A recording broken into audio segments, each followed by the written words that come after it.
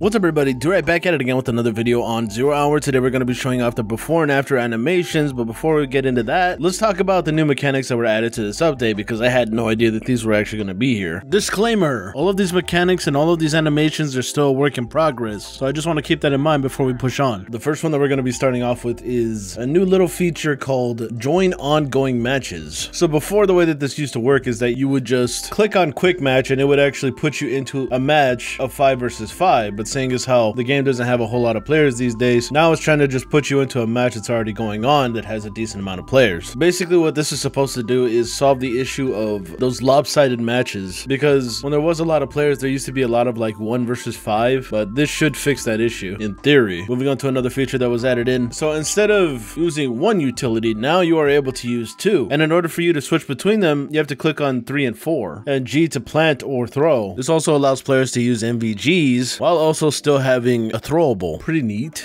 Before we move on to the next mechanic, let's go ahead and talk about the MVGs for a little bit, because they actually changed up the way that it looks. So in the previous iteration, it just straight up looked like underwater goggles that were like really bright and kind of annoying. But with update 4, it actually looks more like NVGs, and there's even a little animation where you can see the NVGs come onto your face. So that's a neat little change there. Along with the NVGs comes an IR laser sight that's pretty much attached to every single weapon except for the MAC-10 and I believe both pistols. Yeah, I pretty much tested it on every weapon, and as far as I can tell, I can't seem to actually put my weapon in the regular position when I have the NVGs on. So if you decide to put on NVGs, just be aware that you can't put your weapon back in the regular position. But almost every weapon has freaking an IR laser sight, so I don't think it's that big of a deal, to be honest. And it seems pretty accurate too. But if you have a weapon with a scope on or some sort of holo sight, then the laser will show up outside of NVGs in the scope or holo sight, because he just like turns it on at the last second, I guess. Pushing on to the next mechanic here. So with this update, you will now be able to kick open doors and also shoot off the locks. I think that the kicking mechanic is really cool, but the shooting off the lock mechanic with the shotgun feels kind of pointless. Like, I feel like that would only work if the door was actually locked, because as far as I know, all the doors that are featured in 0 Hour, you can just open them by pressing F. Unless they have a wedge on them, there are no locked doors in 0 Hour. Like, until they actually add locked doors, then it's kind of pointless until they add locked doors. But yeah, getting back to the door kicking mechanic, one thing that I want to mention about it is that depending on the way that the door faces, like if it's a door that opens outwards, then you won't be able to kick it open. It'll only kick open if the door is going inwards. So just fair warning when you decide to kick a door open. So let's talk a little bit about the movement system. The previous movement system was janky. Like, it felt like your character was trying to move around, but he was struggling, like he was like trying to push on or something. The animations just didn't look that good. The movement felt very jaded, looked very jaded, and very clunky. But now with the update, it definitely looks a lot better than the previous one. The weapons actually move like they have weight. The way that you can switch back and forth with them actually looks, you know, pretty good. I'm just impressed by the way that they actually made these moving animations look. I thought it was going to be a lot worse than where it was going to be, but I was honestly stunned and shocked to see how good it looks. But enough about movement. Let's talk a little bit about the new mechanics that were just added to the weapons. So now there is a fast reload and a regular reload, along with checking how much ammo or how many mags you have. You do a regular reload by pressing R, do a fast reload by double tapping R. To look at your mag count, you hold H and then let go of it, and he puts it back in the weapon. It's possible to reload a mag that you've already emptied, so be aware of that, because when you do the regular reload, it saves the mag and puts it back into your back pocket. So if you run out of ammo on that mag, then it's probably best just to do a fast reload to drop that mag. Another thing that I want to mention about this is that in the previous iteration, the game used to automatically reload the rifle for you. Now, the game will not do that. You have to reload it yourself. Pretty neat. So unless I'm mistaken, I believe that's all of the mechanics that were added. A couple of things to note before we get into the animations. When you're playing in co-op, the bad guys now actually talk.